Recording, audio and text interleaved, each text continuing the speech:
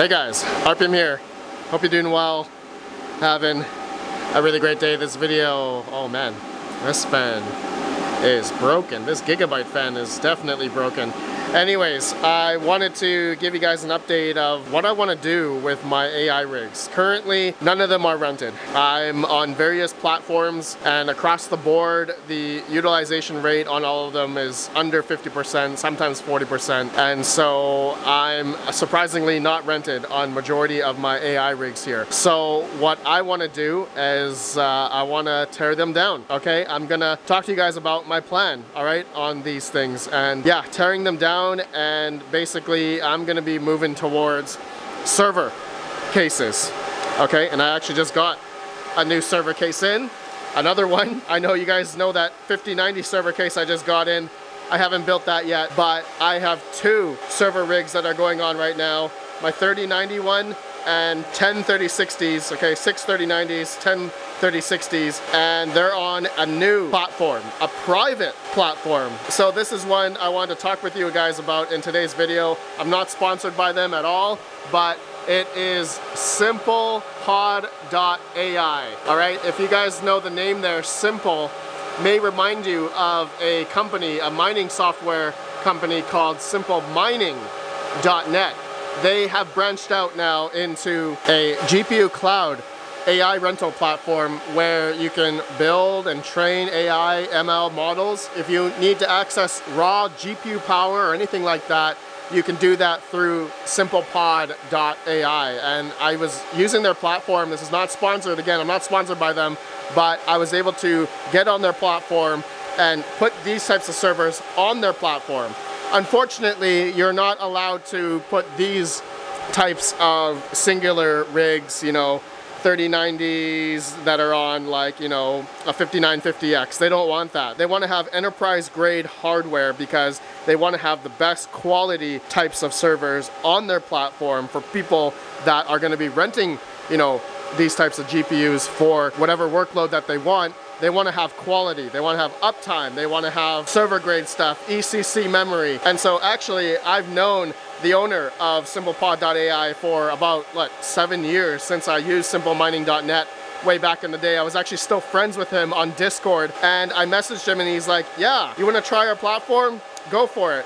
I'm not technically a data center, but I do have server grade stuff. So he allowed me to put on my 3090 server here, okay, Octo server, and it's got, you know, an EPYC CPU, 256 gigs of RAM, 6 3090s. He said, yeah, you know, it could be better, but let's try it. And I have a 10 by 3060 rig, which is connected, but there is an issue because it is an Intel-based system, Intel Xeons, which are not favored that much on SimplePod.ai. So EPYC CPUs are definitely where it's at and where they want to have it. But I do have it on the platform. I will show you guys how I'm connected on the web GUI, on their UI, later on in this video. But just to show you here, yeah, it was very easy to connect to SimplePod.ai. Literally just, all I had to do was image the SSD, or sorry, the NVMe on these servers. All right, I took them out, I put them in my external NVMe drive reader. I imaged the SimplePod AI image on the drives, put them back in the servers, turn it on. It boots like this, and I just got to enter in my email address to connect to my account that's on SimplePod.ai in order to host. It was so easy. I didn't have to do anything else. I love it. I love the onboarding process of SimplePod.ai. It's super easy. Very similar to their SimpleMining.net operating system, you know, back in the day for mining. Just put in your email address. I love it. Anyways, now to talk about my singular builds here, okay? To be honest, they've been quite underwhelming over the past couple months. It was great maybe during the summertime, maybe back in September too a little bit. But over the past couple of weeks, and I've been hearing this from everybody, is that the rental rate for a lot of these rigs, singular rigs, it just hasn't been great at all. There hasn't been no demand for even 4090s. You know what's really sad, actually? I have 4090s on Clore.ai right now, and I've undercutted the price against everyone, and they still didn't get rented. So, oh, actually one of them is rented, but at like $2.20 a day. So that's another sad thing that's happening with a lot of you know, GPU rental right now, is the rental rate is going down on a lot of these, you know, singular style rigs. 4090s, 3090s, 5090s seem to be in demand now. I've been seeing the rental utilization for 5090s being much more, because obviously 5090s are better GPUs, and it seems like there's been more optimization, more support and such for the 5090s for, you know, any AI workload now. So yeah, like the 5090 is a powerhouse GPU for that kind of stuff, and so it's being rented now. So I think 5090s are still great for anyone that has it in these types of builds. I'm gonna keep mine like this for now. This is a 5090 and I have a singular 7945HX CPU, 64 gigs of RAM. You know, I'm gonna keep it like this. But my other rigs, okay, my other 4090s, I'm gonna be taking them down, okay? Majority of them on 3900Xs, 5900Xs, Ryzen CPUs, 64 gigs of RAM. I'm gonna take them down. Another 4090 I'm gonna take down. Yeah, I'm gonna take down all my 4090s. I actually have 2 more upstairs. So I have a total of 6 4090s that I'm gonna take down, and I'm gonna then convert the other rigs, the singular rigs, the CPUs to CPU mining. And I'm gonna maybe take off the RAM. I have 64 gig kits of RAM on each of these rigs as well. So what I'm gonna do is I'm going to, I don't know, maybe sell it. I know RAM is really expensive right now. That's what a lot of people are doing. So maybe I'll sell my 64 gig kits of RAM. I'd still have all my 8 gig and 16 gig kits. So I'll probably put them back in on these machines and turn them into CPU mining rigs, which I have right now, which are doing pretty good actually. CPU mining rigs are always churning out profit every day for me at my electrical rate here. So that's what I plan on doing. So I'm gonna be taking these down, the 4090s down, and I'm gonna be placing it into this new server. Oh, actually, I have 3090s in this server. I'm actually thinking about taking out the 3090s here, putting them in this server because it's gonna be an Intel-based one, and then I'm gonna put the 4090s, the 6 4090s, into the Octo server because it's an EPYC-based system. So yeah, that's my plan, guys. That's the plan I'm doing. Let me know what you guys think, but otherwise, yeah, I'm gonna be retiring from these types of builds now and going into the private platform, okay, SimplePod.ai, which again, not everyone can join, but you know, if you're interested in it and you're a data center and you have UPS backup generators, dual internet, fiber internet, all that kind of stuff, that's what they're looking for. They want to have high quality servers for their platform. I'll have links down below if you want to join up on SimplePod.ai. Check out, you know, their UI there. It's actually really slick. If you wanted to rent out any GPU for any VPS even, virtual private server, you can do it that way as well, but they have Docker as well. Very easy to set up, very easy to rent and utilize the systems on SimplePod.ai. Go check it out, guys, if any of you guys are into renting out systems like that. All right, guys, so now I want to go in the computer. I'm going to show you guys the SimplePod AI, how I have my 2 servers connected right now. And yeah, it was so easy to register and connect the server to their platform. And yeah, actually, I know some people are going to comment, Red Panda, why don't you have your servers on your server rack? And the biggest issue that I have is that right behind my server rack is a concrete wall, as you can see. So the back of these servers, all the heat would just go right into the back. It would just be hitting a concrete wall. So kind of bad on my part, the way I have this all laid out. I didn't think I would be putting, you know, high heat servers here. And yeah, all the LAN cables going into my house go in the back there. So I can't just like maybe flip it over. But future thinking, I've been thinking of adding another server rack or 2, okay, in this area here. All right, so I'm thinking about maybe adding 2 server racks, but they're facing this way out the window, and I can have exhaust going out that way.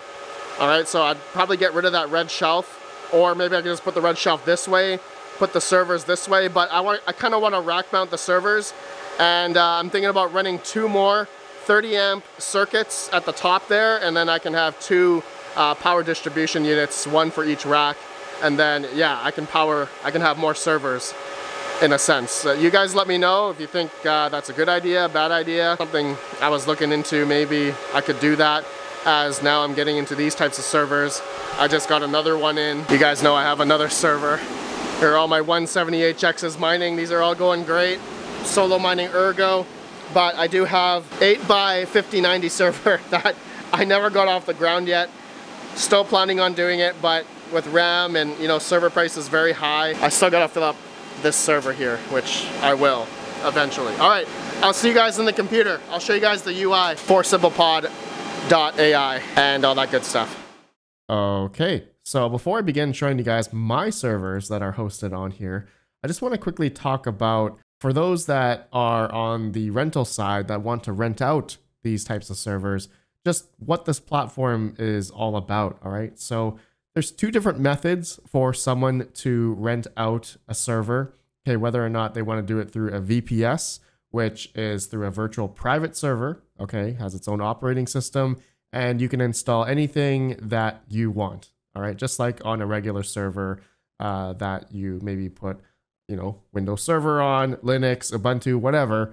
They support both Linux and Windows VPS with GPU. Then the second one is, which I think is the more popular method for a lot of people, is the Docker images or Docker instances, ready to train AI, AML models to handle compute tasks without configuring everything from scratch. So the prices, okay, they're actually pretty competitive against like platforms like Vast and those types of platforms. But like I said earlier in the video, they want to host high quality servers. So for anyone that is going to be using this platform to rent those servers, they hope to have that amazing uptime and such on their platform for the people that are going to rent. So it's very easy to rent, as VPS. You can choose your OS, start and stop anytime, pay only for disk, change GPU anytime, and there's a public IP address as well with certain ports open, and as well as the Docker method, okay, which there's an amazing how-to video here for anyone that wants to go through renting a Docker instance here.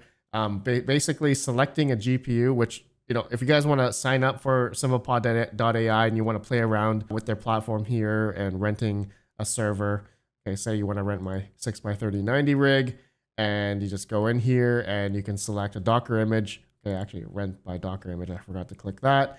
Docker image, go to 6x3090, select template, and you can click on PyTorch, TensorFlow, Olama, a lot of other Docker instances that you guys can see here.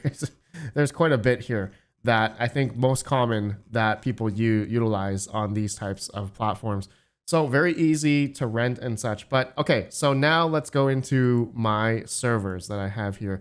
Now, I can't show too much because there are, public IP, static IP information here, the type of ports that are open. But just on this page here, you guys can see I have two servers, the 6x3090 rig and the 10x3060 rig that I have hosted here.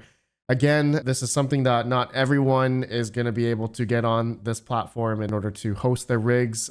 So you may notice here, they have a community server like designation on for those that have, like myself, a community server. So they say here, community server that might not be reliable. So network persistent storage, secure facility, with GDPR, ROGO compliance, redundant UPS, automatic power, fiber internet with SLA, backup internet connection, dedicated anti-DDoS, 24/7 monitoring, uptime can vary. All right, so this is me and a few other people that are on this platform right now. Again, not anyone can just sign up and host their rigs. You have to contact them, and they're going to be vetting through the people that are wanting to host on here. And as well, you can see there are the data center designated ones here. So they have all the green check marks in terms of having, redundant UPS, automatic power, fiber internet, dual internet, all that good stuff. Uptime 99.9%. Okay, so that's why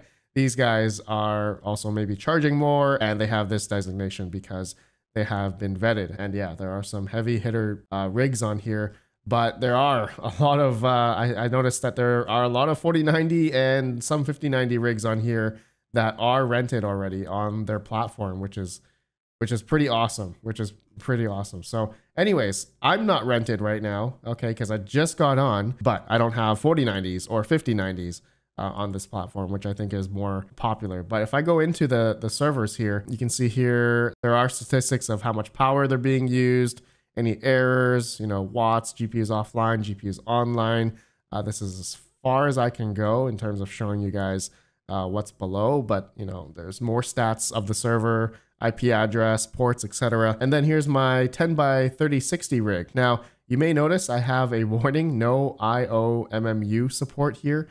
So I do have VT-D enabled. It's the virtualization pass-through BIOS setting, which I have enabled, but in SimplePod.ai, I talked with them. They said Intel CPUs like the Xeons, even though they have VT-D, they did not tailor their platform for Xeon. They tailored their platform for AMD EPYCs. So that's why I'm getting this error here, but they told me that this won't be needed anyway for Docker. But if it's on, I think, a VPS, I think that's where the issue may lie, where my server here will not work well for VPSs. Don't quote me on that, but that's how I'm thinking about it. But anyways, here's my 3060, 10 by 3060 rig. Hopefully someone rents it, but it's currently not rented right now, but it's online and it's sitting pretty here. Anyways, yeah, they have a lot of great stats here. I thought this was really cool as a hoster. So I will be adding more of my servers as time goes on. Like I said, I want to search out my 3090s, put my 4090s in this Octo server and see how it goes. I may need to add more RAM. I think they also told me that I should add another 256 gigs of RAM. That's going to be really expensive, but I will definitely look into that. So anyways, guys, I just wanted to give a little, kind of a teaser here of what I'm getting into. Again, this is probably something that not everyone is going to get into if you don't have a server and EPYC CPUs, lots of RAM, all that good stuff. Dual internet. You also need a registered business. They're gonna ask for that type of information in order to get on this platform. I had to provide all of that stuff. So anyways, I will keep you guys updated how this goes, how this is going to fare. All right, my journey into this whole AI thing.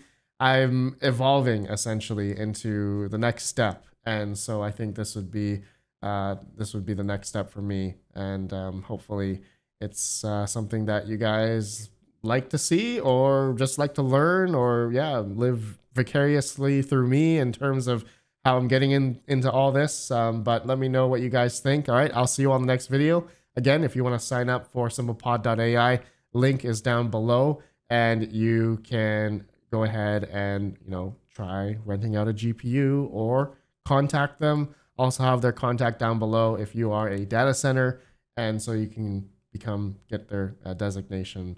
I believe they have a lot of EU, not very many North American servers. So anyone in North America, and you're a data center, you can get on this platform.